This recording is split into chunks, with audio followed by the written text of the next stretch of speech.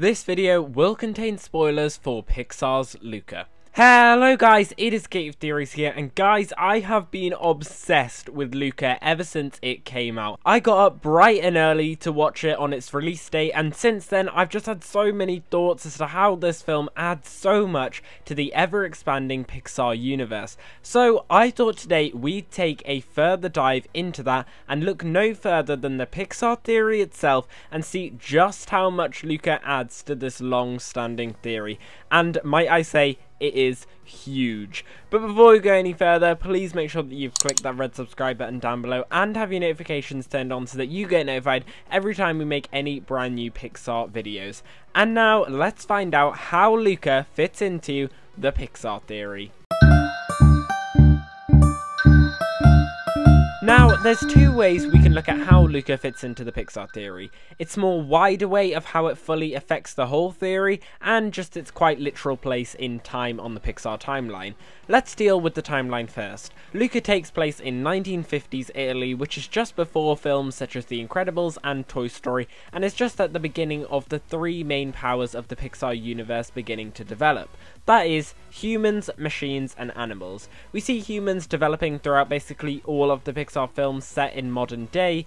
In The Incredibles is when we first see the rise in machines, with AI technology first invented by Syndrome to rise up against the supers and destroy them all, with the Omnidroid being the first bit of technology. And we basically just see animals gradually develop with movies such as Ratatouille, where it shows off Remy's incredible cooking talents.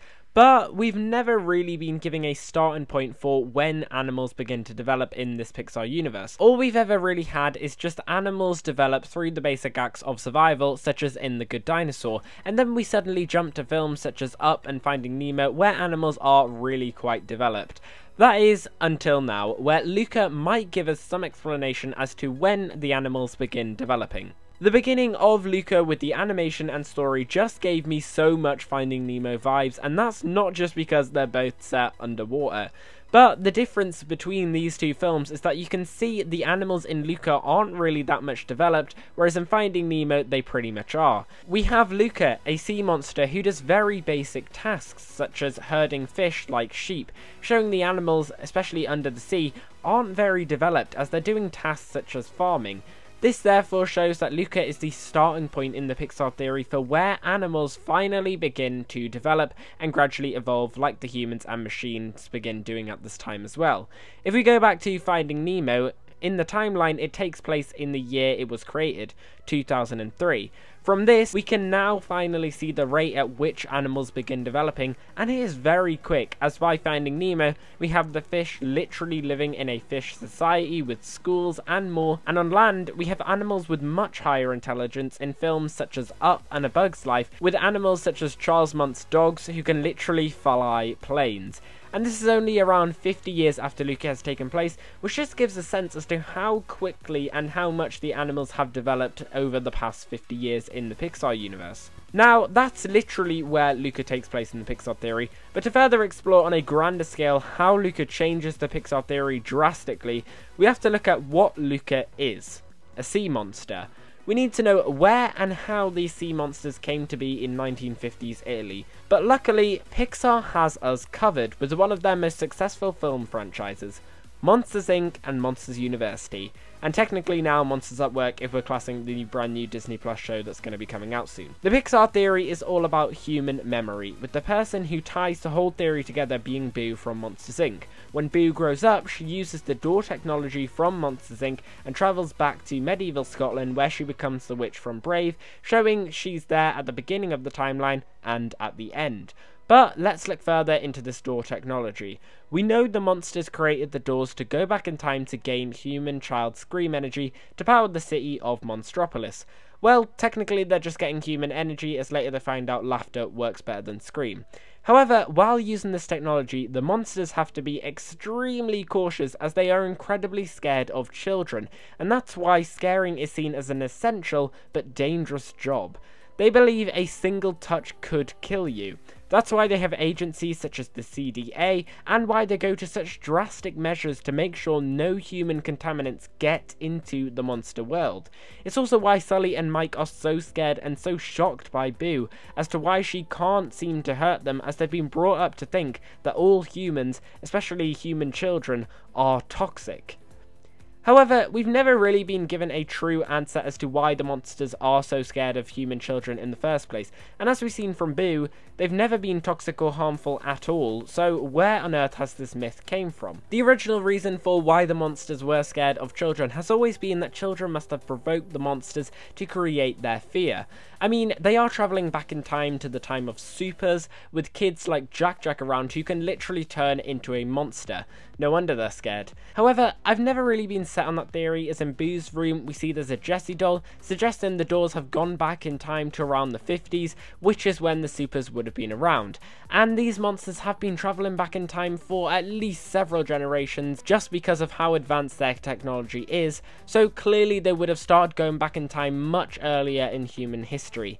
If we say that the time in Monstropolis runs parallel to the human world, that would mean that the monsters would have had to originally begin scream testing generations back before the 1950s and before Luca and the Incredibles even take place. So if it isn't the supers that made the monsters scared of humans, where does this fear come from? Well, that's where Luca comes in. We know that Luca is a sea monster, but we have no clue where that species comes from. The only source of other monsters we ever see in this universe is in Monsters Inc. Does that mean that these monsters came through the doors and travelled back in time? Most likely. I reckon when the monsters first started harnessing scream energy and first started creating the doors that could travel back in time, they needed to see whether humans were safe or not and could be a viable source of power. So they sent sea monsters that could easily escape humans if necessary by simply swimming. But they also sent sea monsters with an incredible ability of being able to transform themselves to appear in human form on land, so they could fully study what humans were like and how to harness the best power. This would be generations before Luca takes place, but as Luca shows us with all the legends in the town of the sea monsters and literal statues of sea monsters being killed, it suggests that the sea monsters from Monstropolis were tortured by the humans, which would give them a reason as to why the monsters became so scared of them. If the humans kept on killing the sea monsters, then the monsters would probably shut down the operations and close the doors before any humans could come into the monster world, and this would make the sea monsters trapped in the past, which eventually reproduced, and generations later, you come to Luca. Or you could look at this in the complete opposite way. Instead of looking at the monsters creating the sea monsters, what if the sea monsters created the monsters? We've seen from the ending of Luca that gradually humans are beginning to accept these sea monsters, which could be the start of some human evolution to go, let's just say, a bit wrong. If the sea monsters like Luca began reproducing with humans, eventually this could evolve into the first ever monsters on Earth. Now, you might be wondering, what about the Cars movies and WALL-E, which according to the Pixar theory take place just before the monsters evolved, and we know that Luca takes place before any of those films. However, it still fits. In WALL-E, we see the axiom take away the humans, and while the world is abandoned, that's when the cars roam the Earth. However, WALL-E only shows us the first axiom returning to Earth with only humans on it, yet it also shows us that B&L sent out many different axioms to space, and these other axioms is how films such as Onward fit into the timeline. So what if the evolved sea monsters were just on one of these axiom ships, and by the time the axiom returned to Earth, all the humans had sort of just evolved into part monster? Then this new form of species just kept on evolving with the unhealthy humans we see from WALL-E, and that eventually turns into the city of Monstropolis, as we know from Monsters Inc., as they've all turned into monsters. But to finally round this all off, since we know Boo is a time traveller and uses the doors to time travel, then we could say both these theories are correct, and this further fits the whole Pixar theory together. Basically, it would go something like this. The monsters send the sea monsters back in time to study the humans. They find out that the humans are dangerous and leave the sea monsters back in the past. The sea monsters gradually begin evolving with humans, which eventually, after hundreds of years, evolves into the monsters we see from Monsters Inc. The monsters then need power, so they invent the door technology and try to harness human child scream energy by travelling back in time. but they're not sure how dangerous it is. So the monsters send the sea monsters back in time to study the humans, and the whole cycle repeats through an endless time loop paradox, keeping the memory alive just like Boo does, and that is how Luca fits into the Pixar theory.